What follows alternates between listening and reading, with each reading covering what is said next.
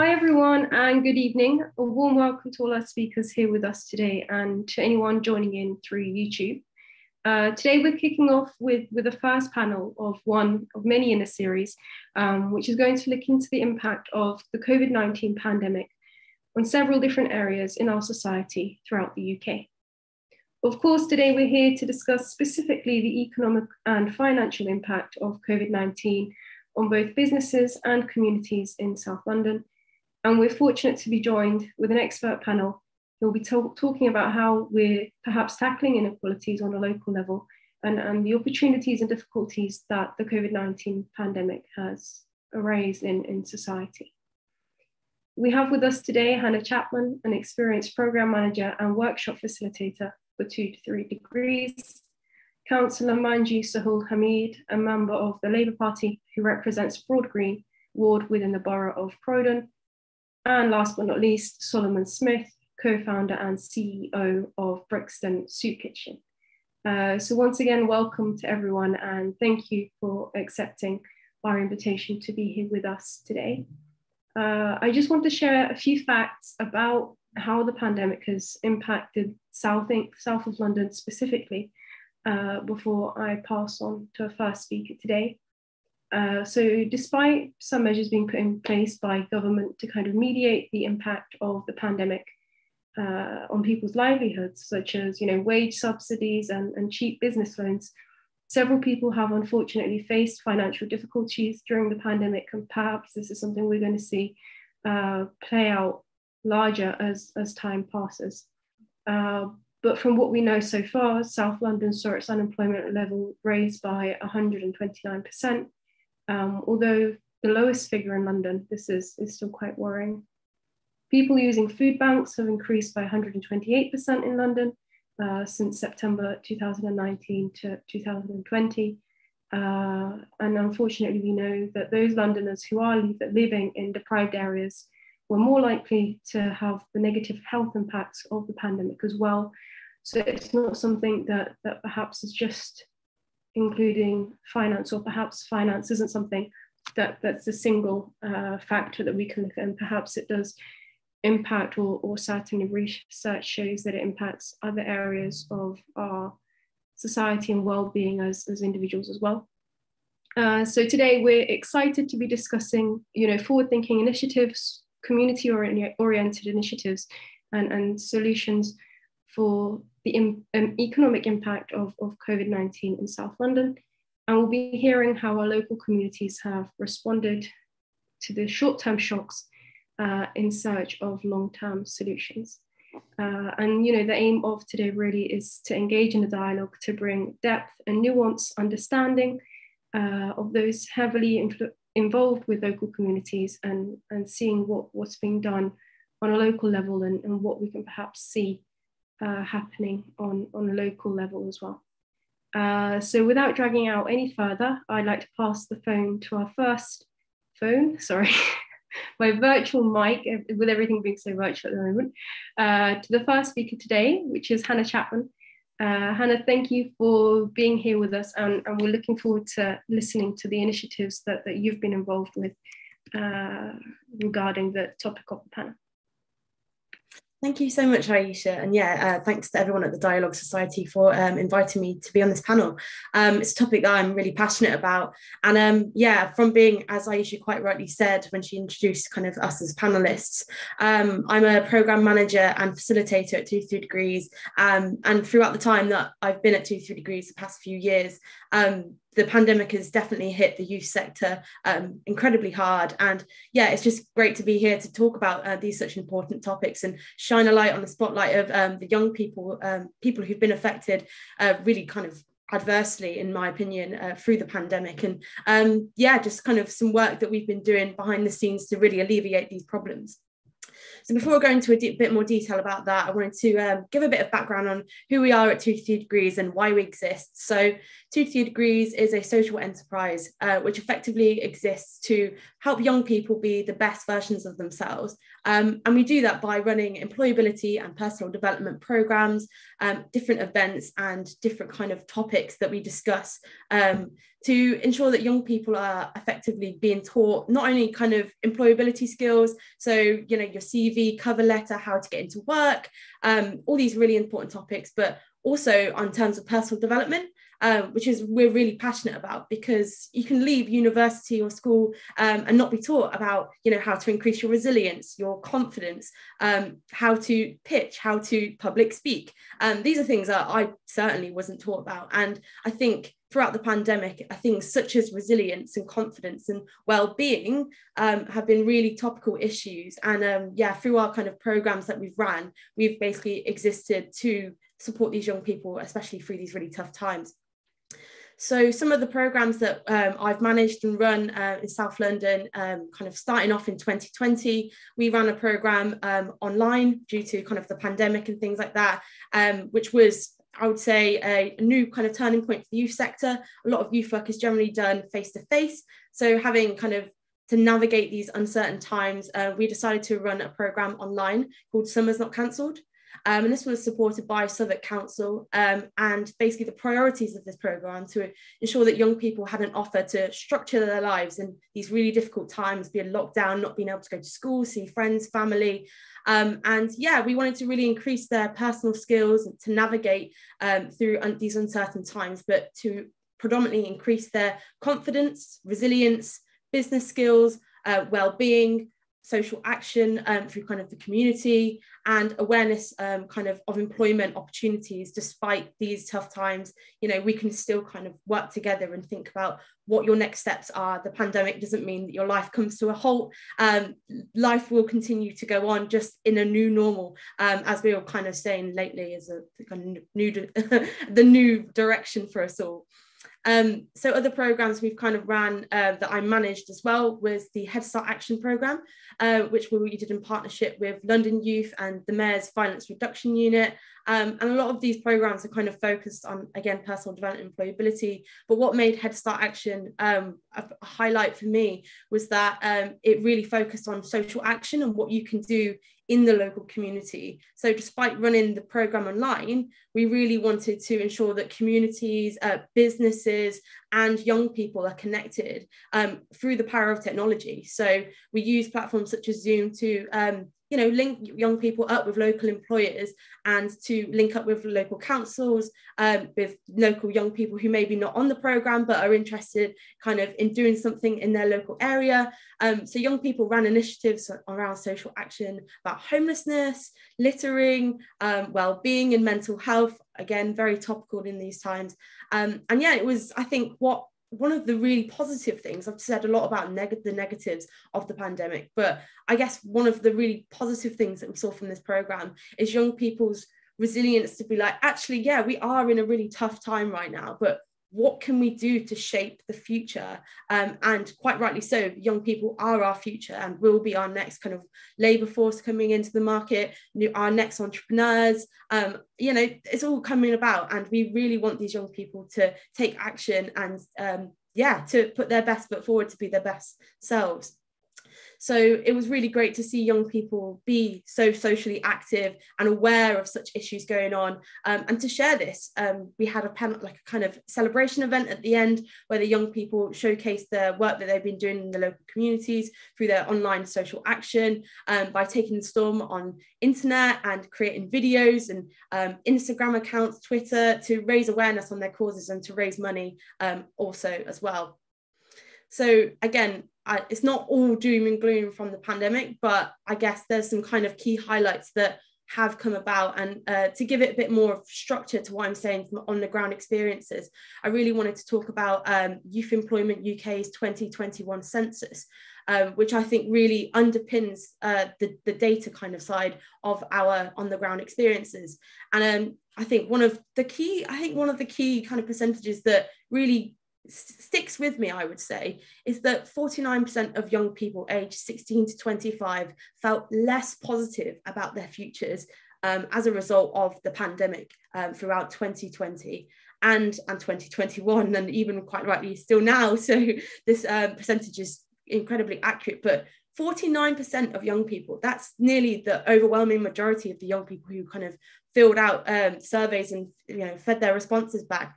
I think that's an overwhelming statistic to show that these young people feel like they don't feel as positive about their future. So I think we've got a lot to do in the youth sector to ensure that we're supporting young people, but it doesn't just stick with youth, the kind of youth sector. It goes beyond that. So it means that communities, councils, businesses, and wider policymakers and the movers and shakers in government need to kind of open their eyes to realise that these young people need some support. They need to be able to feel like they're heard. And on the kind of topic of being heard, I think that a lot of young people are feeling that there's not a space for them. So this is really highlighted when I think another statistic from this report is that it says 81.9% of young people don't think that there are enough opportunities to share their views on important issues in their area. So I'll just repeat that again, 81.9% of young people don't think that there are enough opportunities to share their views on important issues in their area.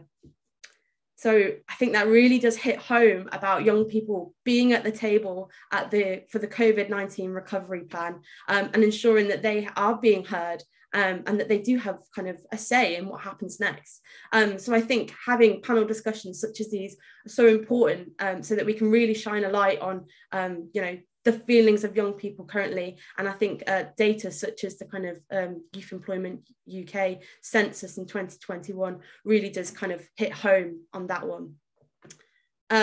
I guess we can also kind of discuss some areas in terms of school and universities of young people. And again, education was majorly hit because young people, it was so disrupted for young people that they weren't going into school, they weren't, going to university, having their normal lectures or lessons in person. And that has a knock-on effect, not only for just well-being, but their studies and how they're going to progress for the future. So, for example, I think it's 28.5% of young people rated their careers advice, like kind of in their secondary school or university, as good or excellent. That's only 28%. Again, it's not very high. Like, it's great to see that some people were really receiving that good support. And again, we can highlight this as a kind of a milestone that we can think, okay, some people really did feel like they were supported, but it's not the overwhelming majority. So, yeah, I think there's a lot that we can do to support young people in these really tough times. And that's why 2-3 Degrees exists as an organisation, because it's really important that we run such programmes, such as Head Start Action, such as Summer's Not Cancelled. And another programme that we ran in the pandemic is called Reach Up. And we ran it in partnership with UK Youth and Coca-Cola European partners. And we basically wanted to give young people access to employers and to see what the new normal is kind of like, what are Zoom calls like, how do we send an email, all these kind of things that we might as business professionals see as very normal and adjust to in the pandemic. For a young person entering kind of the workforce in these really difficult times, it's definitely going to be a learning curve for them. So it was really great through this program that we had the Coca-Cola European partners staff volunteering to talk about what work is like, to talk about how the new normal and how majority of them are working from home and what that looks like. So it was great to kind of see businesses really working together to support local young people at a worldwide kind of company such as Coca-Cola European Partners. So again, a nice kind of good highlight that we had from that. But yeah, I guess I can kind of wrap up a bit more unless there's any specific questions that Iysha wants me to address. But in a nutshell, I think that in terms of the impact that COVID-19 has had on employability and kind of the economic sphere that young people are facing in South London, and more broadly in London, I think there's a lot that we need to do to think about the repercussions of COVID-19 and the young people who are going to be growing up and thinking, oh yeah, like that's kind of normal now. Like, we can't even imagine what the future is going to look like. And I think that is a wonderful opportunity, yet also a slight daunting prospect. Hopefully we don't have anything that kind of lockdowns and things like that become a thing of the past, and we can look back and say, actually, well-being and things like that wise, we have come together as a community to really support each other and realize that it's okay to not be okay. But hopefully, I like to be optimistic and think that kind of local communities, young people, the policymakers, and also businesses will kind of think, actually, there's a lot that we can do to support these young people in these difficult times. Let's try and give them online work experience. We'd love to see more of that. More kind of support for young people, places where they can voice their opinions, and finally giving them opportunities to grow and thinking, this young person has been through a lot. Let's really just think about what we can provide for them to make this transition into kind of the new normal, as normal as it can and kind of smooth as it can be. So yeah, that's kind of it for me on the key topics that we've just going to be discussing tonight. Thank you so much, Hannah. It's really clear, and it was nice to see, the passion in yourself for the work that you're doing, especially in the youth sector. And I think the youth sector is perhaps one that we can kind of forget about when we're talking about, the economy or finance, and we forget that, the youth are our future, and the role that they have in our society is kind of priceless, because it is the continuation of what we do. And I love that, the work you do is to help them become the best that they can be. And you mentioned resilience and confidence, but I think the most important thing perhaps is the leadership skills that you're allowing them to experience in all the projects that you're doing. And you mentioned that it's great that we're coming here together to talk about these things. Hopefully this panel series as a whole will be later be kind of translated into a policy paper, and we can take the messages and things that we're discussing here a step further. So thank you very much for kind of all the work that you do in society on a local level, and for also being here and sharing it with us today. I'm going to check at the end of the panel, and hopefully I can feed the questions that come in at the end. But just to kind of go into our next speaker, Councillor Manju Shahul-Hameed, thank you for being here with us today, and we look forward to hearing what you have to bring to the discussion. Thanks, Iysha, for the introduction. Thanks to Dialogue Society for providing this opportunity to share the economic and financial impact of COVID-19 to communities. So I just wanted to share my responsibilities before going to talk about the impact. So in addition to being a councillor in Brooklyn Ward, as you introduced me, I'm also a cabinet member for community safety and business recovery. For that, what that means is supporting the business community in Croydon, especially during COVID. Businesses had a huge impact of COVID, and some of them had to close their venues. But the government has introduced the business grant, especially the evening and nighttime economy grant, the retail and the hospitality grant, and council were in the forefront, making sure that we distribute that grant to the business community quite efficiently and effectively. And so far in Croydon, we have distributed over £93 million of business grant to our business communities in the borough. And there are over 15,000 businesses in Croydon, and 98% of them are small and medium-sized businesses. So you can see the impact COVID had on those business communities. So the pandemic obviously had interrupted many of the regular and valuable interactions between London and the wider Southeast. Commuting slowed to a trickle, and international visitors stopped arriving at airports. And obviously, us in Croydon, we are very close to Gatwick, and that had a huge impact on our population. Especially, we had quite a number of people from Croydon working in Gatwick, and so they, couldn't work, and also that had a huge impact. So this led to serious economic disruption, especially in areas relying on these kind of activities, including Croydon. It also raised questions about the long-term economic geography of Greater London and the wider Southeast. I'm just going to provide a local authorities perspective on this issue from London Borough of Croydon, including priorities for economic recovery and long-term investment. So, we are an outer London borough, and the pandemic has had a significant impact on the Croydon economy, especially for the evening and nighttime economy, retail, and the leisure. However, there are positive signs already emerging in Croydon's recovery, with businesses starting to innovate and change their business models, and people starting to return to their business premises. However, we know that businesses are starting to look at the use of space differently. Our investment team have been significant rise in inquiries from inner city businesses looking to negotiate better deals in Croydon, where they have access to skills across South and great connections to, or into London down to Brighton with access to rail, M25 and an international airport at Gatwick. There is opportunity for South London, so that's what it shows. Croydon is still seeing growth with new buildings being completed. Construction is still strong in the area, although we cannot ignore the challenges that construction are facing with rising costs, recruitment and material shortages.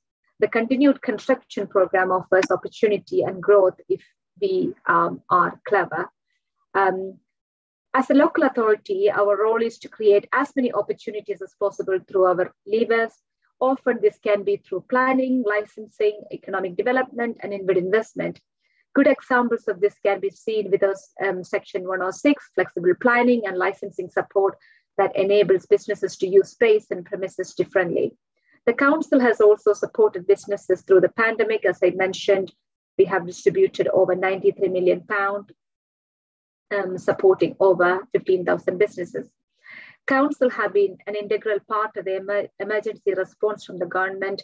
This means we have never known our business community better than we know them right now.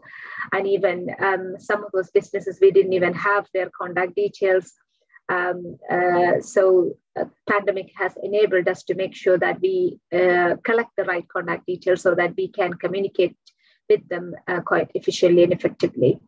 And in our district centres, we are seeing an increase in activities as more people work from home.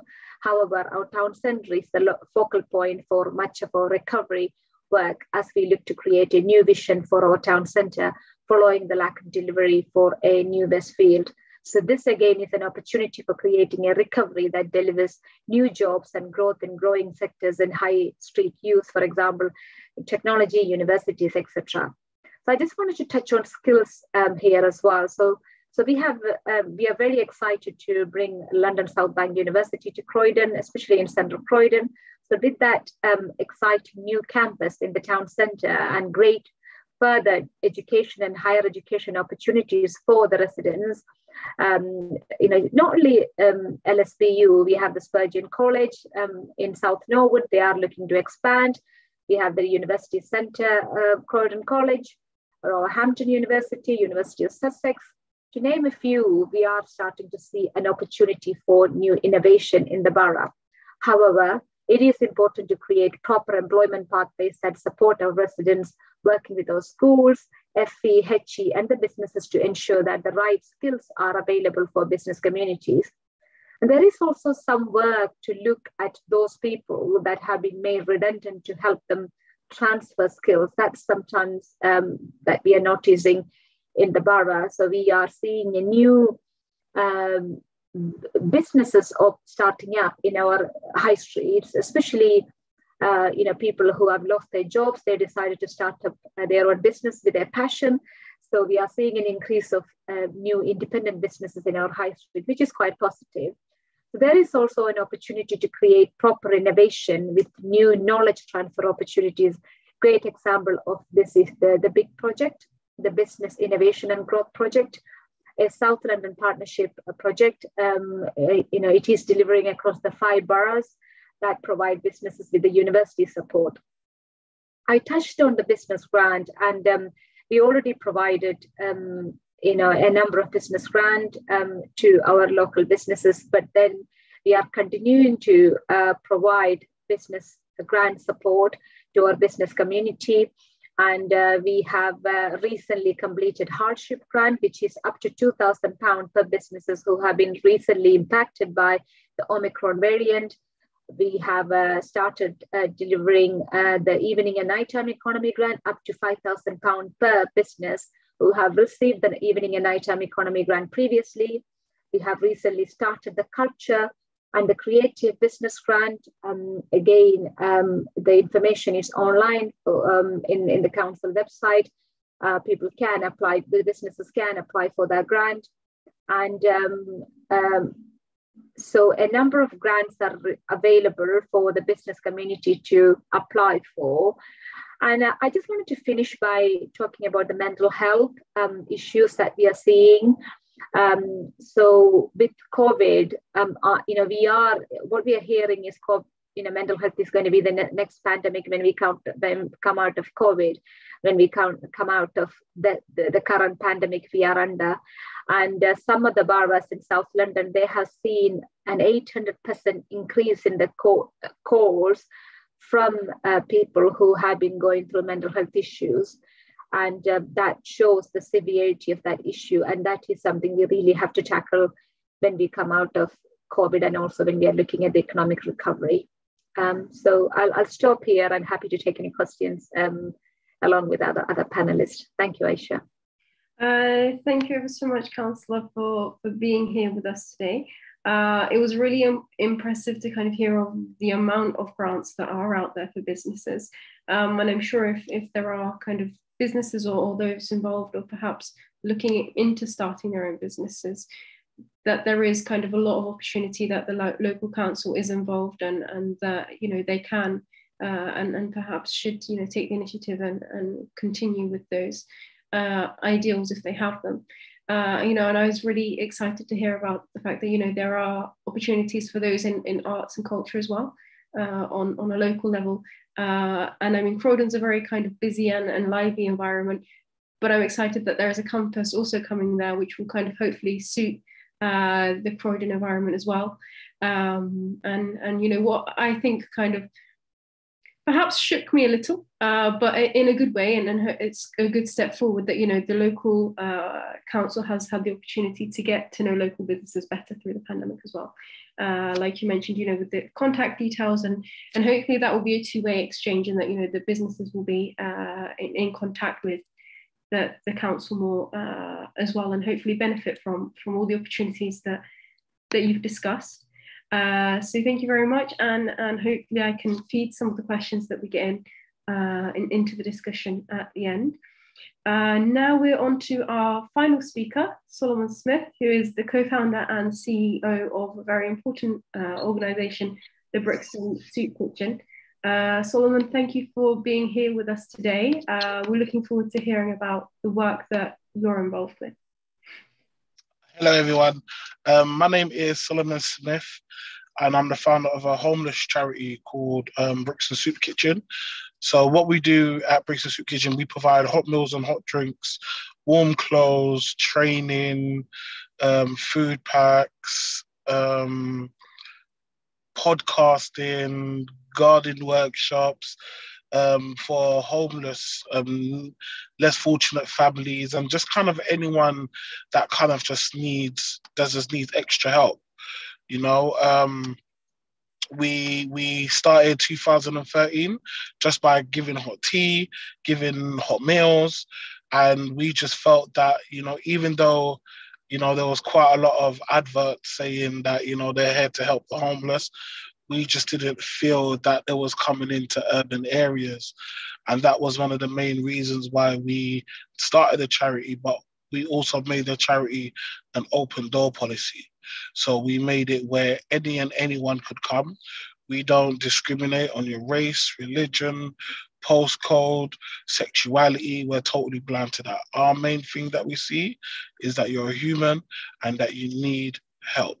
And that is that's what makes our charity so unique. So we get people coming from North, East, South, West.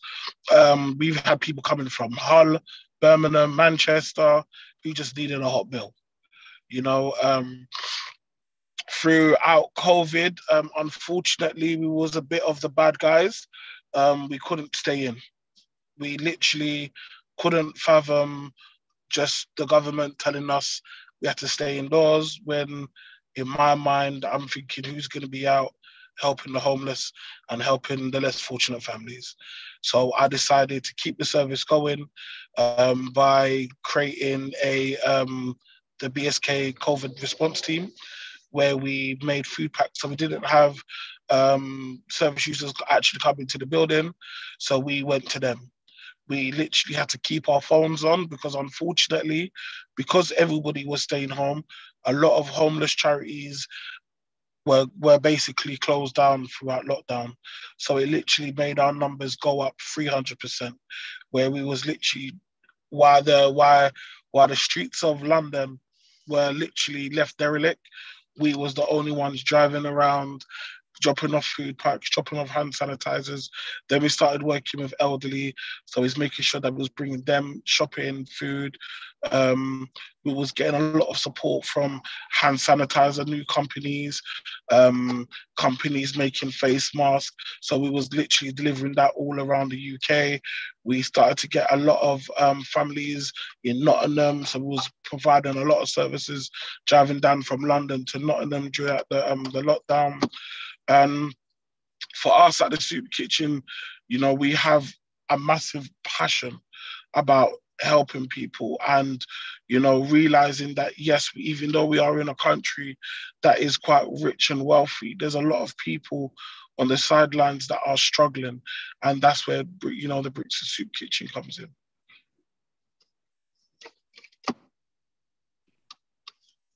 Thank you so much. I mean, it was really impressive to hear that, you know, you didn't give up even though your workload increased by 300% and there were all the difficulties that there were of the pandemic, and how kind of human-centric your work is. You know, you didn't care what, you know, race, religion, sexuality, or any kind of other that there is, you know, that you were there to help and support people through the pandemic.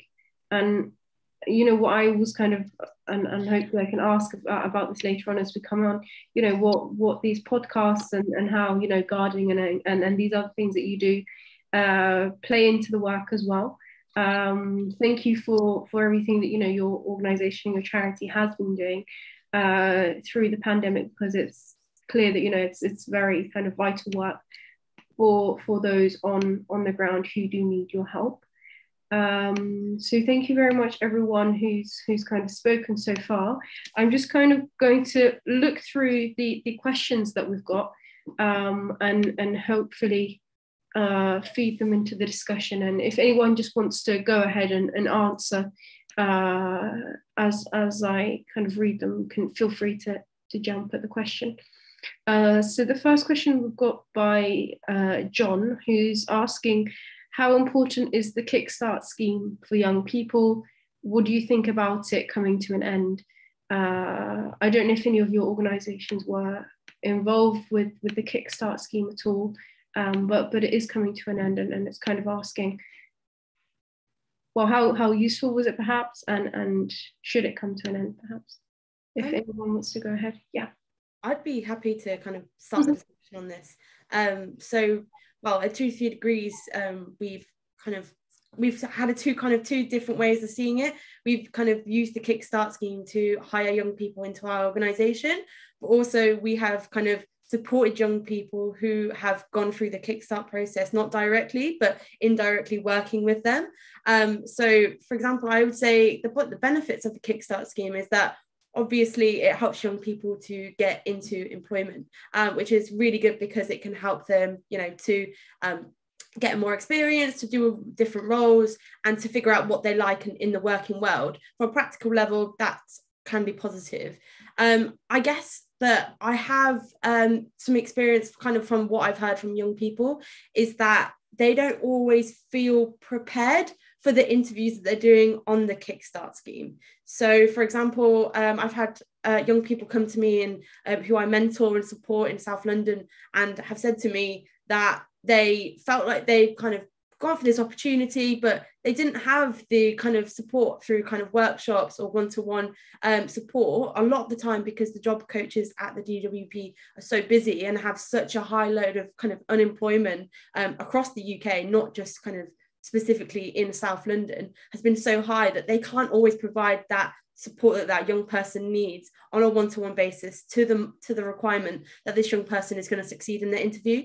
So a lot of young people have come to me and said that they were really disappointed because they didn't do very well in the interview, or they felt like they didn't kind of do as well as they wanted to.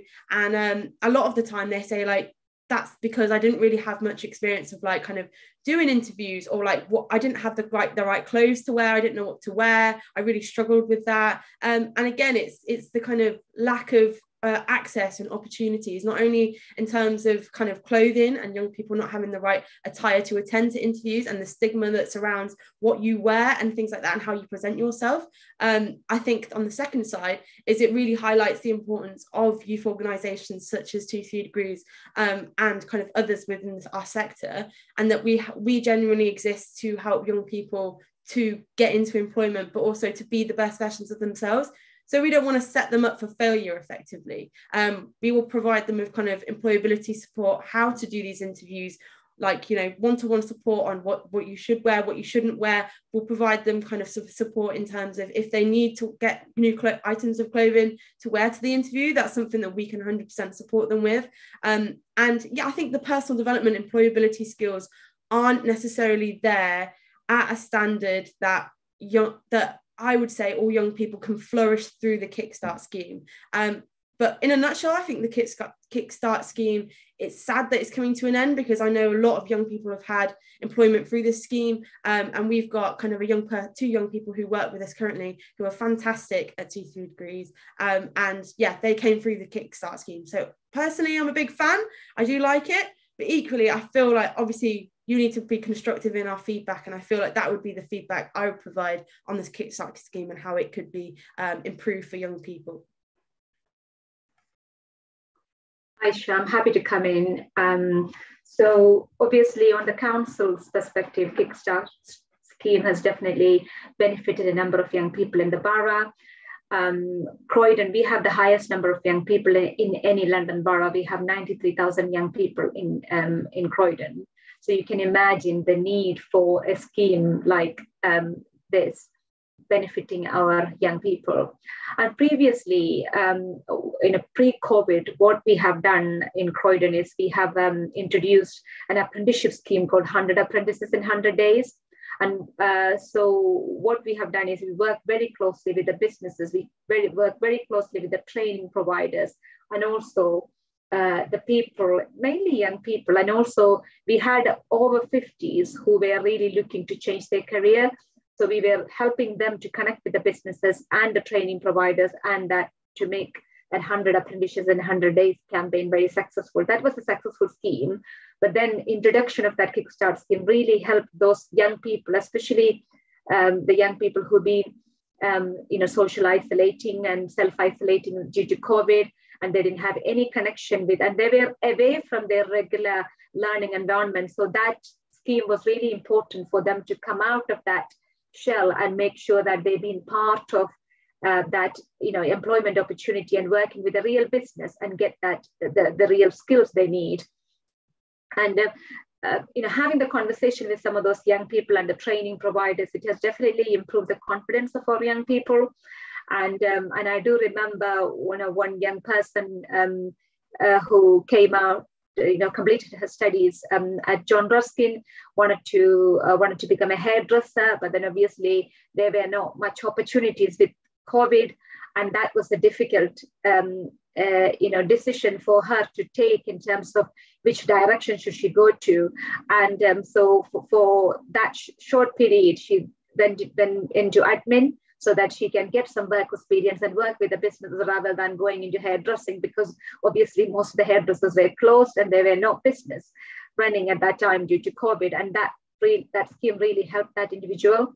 So in a nutshell, I just wanted to say that for some young people, that made them think about whether that is the sector they want to go into, that have allowed them to think about a career change or sector change. So that really helped them. But it's a shame it's coming to an end. And I really hope, and as a council, we do run a number of campaigns individually, as well as working with the South London Partnership, the other 5 South London boroughs, and also the London councils as well. So we definitely look at running more campaigns to make sure that government will bring back either Kickstart scheme or something similar, so that we can support our young people continuously to improve their skills and also get them back into business, rather than not being confident and not being confident about going into an employer. Thank you very much for the both of you there. Solomon, did you have anything to kind of add? Yeah, definitely. So for me,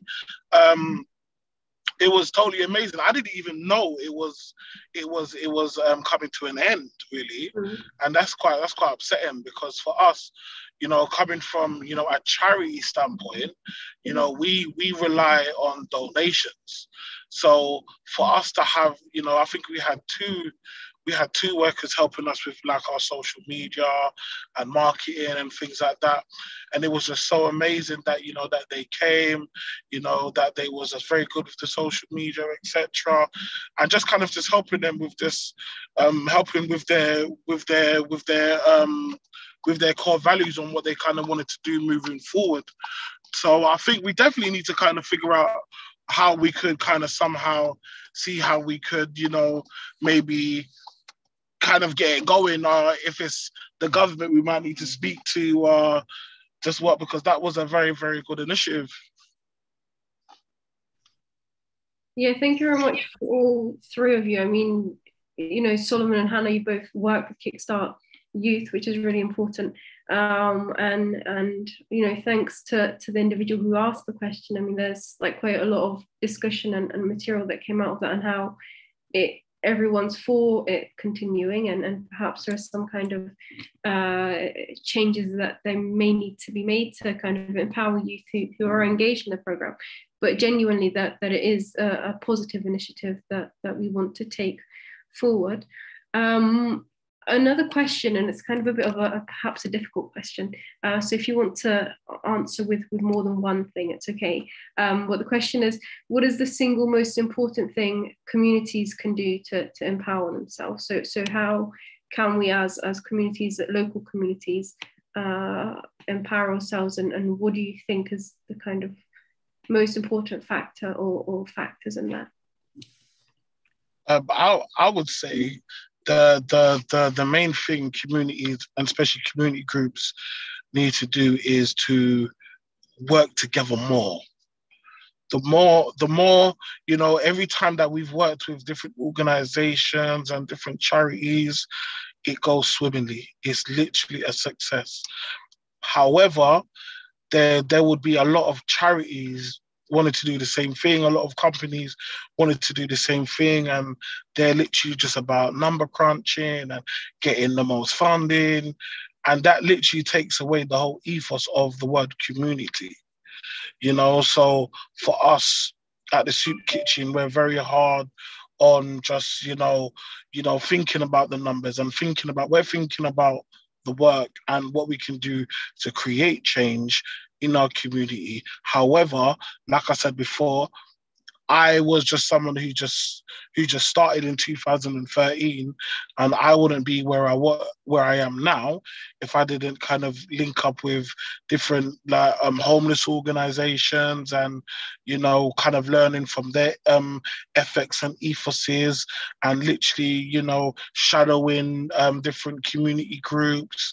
That was my way of learning, and I just think the more we kind of do that more, will be the best way of kind of connecting. Iysha, I'm happy to come in. I think to me, what the community organizations can do is, empowering our young people, into education, into work, or anything they want to do. Sometimes it's not education or, work, white collar job we talk about, that's the kind of job they want to go into. There are many young people in our community who want to go into different sectors. So empower them to make sure that we as a community can direct those young people to achieve what they want to achieve in life. I mean, in Croydon, we have over 2,000 community and voluntary sector organizations, including the Lighthouse Society that some of you are part of. And when we look at the crime rates last year in 2021, we lost 5 young people to knife crime in the borough, and that's a big number. And it's not just the victims, it's also the perpetrators who've been really affected as well. And so we are looking at supporting the two families. And so just, imagine the mental health of the two families, losing someone from their family and also being impacted by the police and all those interrogations. So one of the things that as a community, what we're planning to do is mentoring, introducing mentoring among our young people so that they can get involved in more positive activities. And we have mentors from our communities coming forward, and some of them, they have had difficult childhood, and some they are happy to come forward and support our young people in that journey. So we really want some of those community leaders or individuals to come forward and become a mentor and support our young people to and make sure that they achieve what they want to achieve in their lives. If I could just jump in at the end here, Iysha. I actually wanted to say that I totally agree. I was going to say I totally agree with what Solomon said, in that we're like communities working together, and kind of, I think what the pandemic highlighted for me personally, but also just widely than that, is that it's okay to not be okay, and the importance of mental health and working together to support one another and make sure that we're all we're in this together effectively. So I want to say I really agree with Solomon, but I actually also really agree with Councillor Manju about how kind of young people effectively are our future, and statistics of knife crime in Croydon, again, something that we need, shines a light on the kind of adverse effects of the kind of youth not being empowered to kind of do things which are positive in the community and things like that. So I'm really glad to hear that you're supporting both kind of sides of that, perpetrators and victims. So yeah, I think I actually just totally agree with both what Councillor Manju and what Solomon said. I think that it's really important that we work together, and I think that kind of encompasses both aspects of what has been said this evening.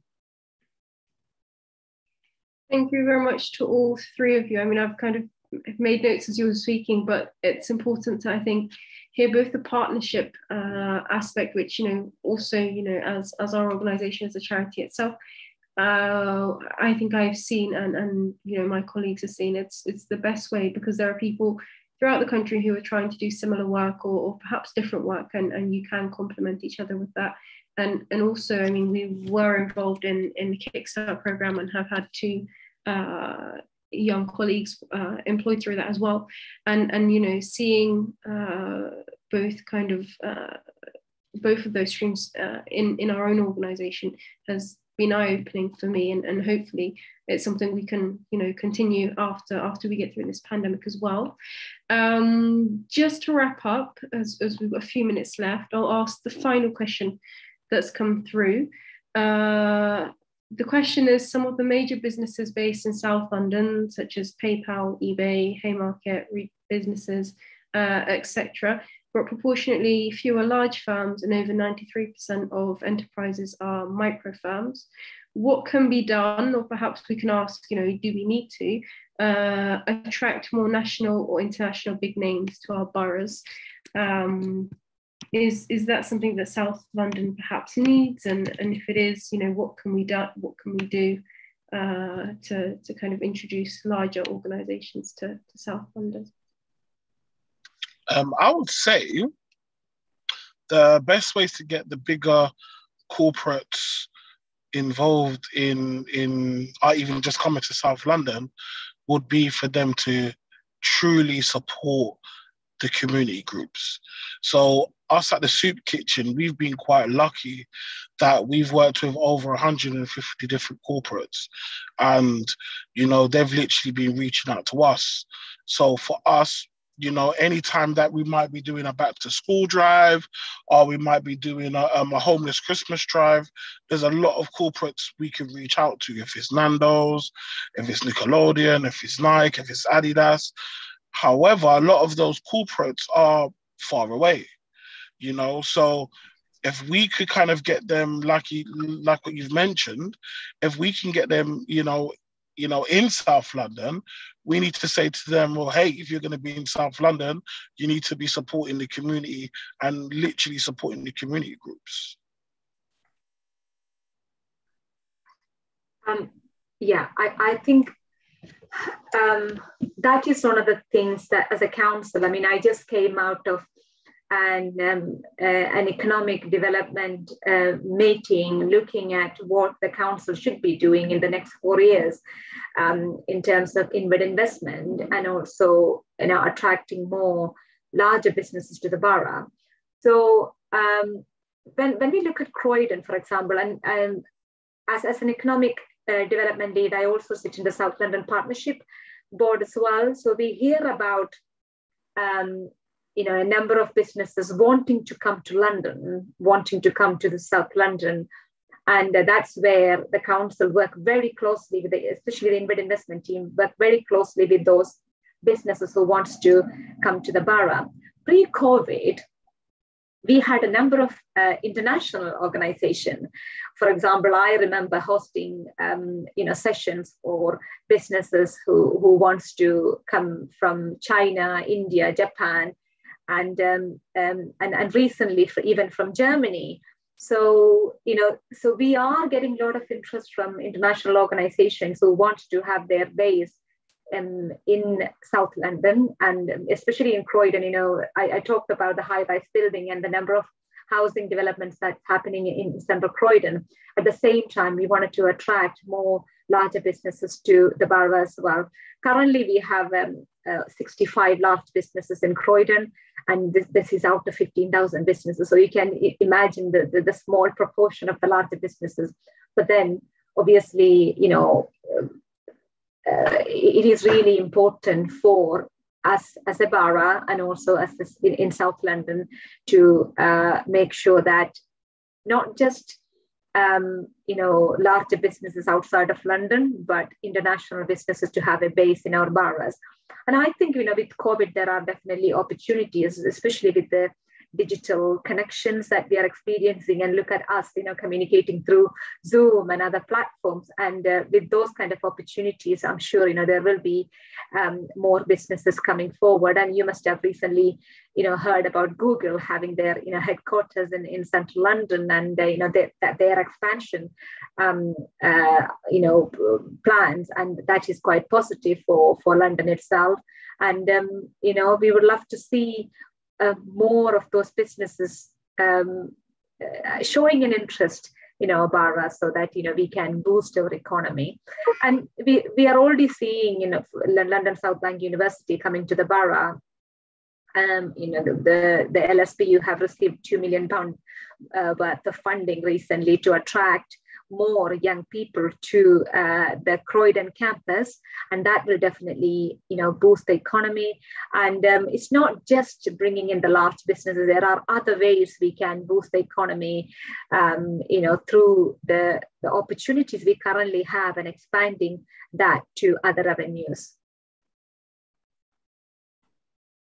I think I would like just quickly add a point onto this. I think it's a really interesting question, and I can definitely see the merit in bringing kind of larger corporates into the area. However, I guess, I think as it was mentioned earlier, I think the pandemic has brought about a lot of entrepreneurialism, especially with the younger generation, and seeing this entrepreneurialism, like loads of small business coming up. And yeah, I'm personally someone who loves to support local business, and especially young entrepreneurs. So yeah, personally, I really like to see more kind of small businesses, entrepreneurial kind of in an area. I think that's really great to see. And I think one thing where I've seen this for young people is there's a Brixton market of young people setting up stores and selling their goods, produce and stuff like that there, and coming to me and saying like, oh, like I made X amount today, so many people like my products and stuff like that. And buying kind of these homemade or like kind of ethically sourced or vibrant kind of produce from young people or from like different entrepreneurs. I think that's fantastic. So I can 100% see the merit in bringing large corporations into the fold. But however, I would love to see more support for smaller businesses, entrepreneurs, and the like. Yeah, thank you to all three of you, Solomon, Hannah, and Councillor Manju, for your contributions throughout the panel discussion. I had assumed it would be a bit of a grim discussion, just because the topic of the economy is something that no one ever wants to talk about, but all three of you kind of brought amazing things that you're doing in a local level, and you're both, all three of you are kind of proactive, getting out there and trying to make a change in society, in the different levels that you are. So thank you so much for the discussion. I honestly enjoyed it, and I wasn't expecting to enjoy it as I came in. And thank you so much for all the work you're doing, and I look forward to kind of seeing the work come to fruition and grow even more. So thank you for your time this evening. Thank you, Iysha. Thanks for inviting us. Thank you.